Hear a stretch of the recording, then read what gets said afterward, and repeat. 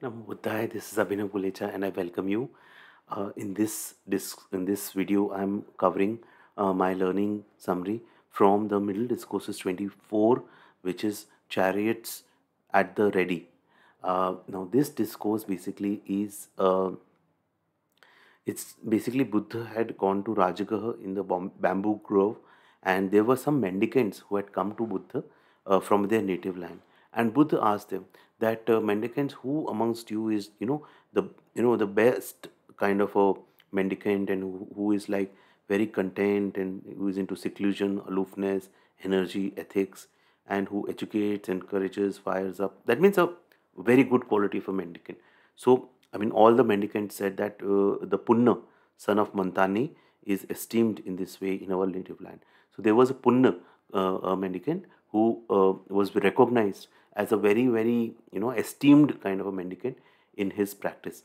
So Sariputta was there with the Buddha at that time. So Sariputta was very curious to know about Punna and was wanted to meet him, knowing and hearing so much from the mendicants of his qualities. So, when mendicant went up to Sariputta and said that Punna is here only, and he has just gone somewhere and to meditate, and just Sariputta just took up and just went there to follow and find him, so that he can meet him.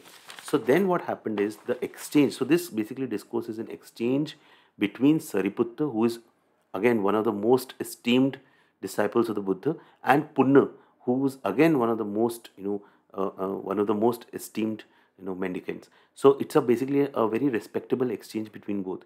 So basically here Sariputta is actually asking to Punna is that there's a series of questions that he asks, the answer to which is all the questions is no. So basically Sariputta asks that whatever spiritual life, spiritual practice that we are living, is it for the sake of purification of ethics? Punna said no. Then he asked, is it for purification of mind? Punna said no. So Sariputta said, is it for purification of view? No. Purification of overcoming doubt? No. Purification of knowledge? No. Purification of knowledge and vision of practice? No. Purification of knowledge and vision? No. Then what exactly is the purpose of leading the spiritual life under the Buddha? So Punna said, the purpose of leading the spiritual life under the Buddha is extinguishment by not grasping. Right? So basically here what Punna is trying to tell is that there is no, like, there are very, very steps towards this ultimate goal. But the purpose is not that step. The means is not the end, right? There are various steps towards reaching the final goal.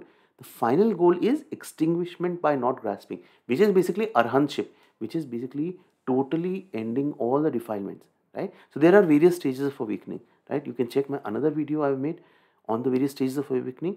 So they're basically four: stream entry, once returner, non-returner, and arhant. Arhant is a person who is finally free from all defilements. So Punna here is basically saying that the purpose of leading the spiritual life under the Buddha is extinguishment, complete extinguishment. That means not anything less, right? So it's total ultimate goal, right? So basically the thing is, what Punna is trying to say is that the goal is important, but then Punna also said that goal is important, but doesn't mean the path is important. Path is not important. The means are not important. The means are equally important. It's like a steps in a staircase. From step 1 to step 10, you take the steps to reach the top, right? So you cannot ignore the destination, but you cannot also ignore the steps. So for example, if I tell you that you have to walk like 10 steps to reach the first floor, so if you only focus on the eyes on the first floor and then you ignore the steps, then you can fall down. But if only you focus on the steps, then there may be that you just stay at one of the paths, right? So the thing is that in this spiritual kind of practice that we get is that we will get certain benefits and everything, and calmness, peace of mind, and lot of things, and respect, right? Things becoming better for us, things becoming easier for us. But that is not where we have to stop. That all is important, and these are like the benefits that we get, but we have to keep our eyes on the goal, on the ultimate goal of becoming an arhant, right? Okay. So then Buddha is basically Punna is explaining, as a kind of a simile, that suppose the king Pasandi wants to go from urgent business from Savatthi to Saketa, right? From one city to another city he wants to go. So there are in the both the cities there are seven chariots that are kept. So that's why this course name is chariots at the ready, right? It's basically seven chariots are stationed between the both cities. So King Pasendi takes up one chariot, he alights from that, boards another chariot. Then he take walks some distance, then he alights, and then he boards another one. So the seventh chariot, he reaches the place of Saketa. So if he reaches the place of Saketa and the person asks that you have come from this chariot, basically the answer will be yes and no, right? That yes, this is definitely the chariot from which he had arrived, but no will be why, because they were in all seven chariots that were involved. It's a step by step journey we have to follow towards our enlightenment. We cannot ignore any step. We have to follow the steps. But we have to also keep in mind our ultimate goal and not stuck at anything less, right? So, what is the goal? Extinguishment by not grasping, which is arahantship. And what is the path? The path that we have to follow is the Noble Eightfold Path, right? What is Noble Eightfold Path? Basically, right speech, right action, right livelihood, right effort, right mindfulness, right concentration, right understanding, right thinking. That is the Noble Eightfold Path. You have to be clear on the Noble Eightfold Path if you are following the teachings of the Buddha. If you are not clear on the Four Noble Truths, Noble Eightfold Path, please make yourself clear. I also have a course, a Buddha teachings course, where I have explained all these things, these fundamental core teachings. You can also purchase that course and support me through that. So we have to be very clear on the path, and in a daily life we have to ensure that are we following the path in a proper way.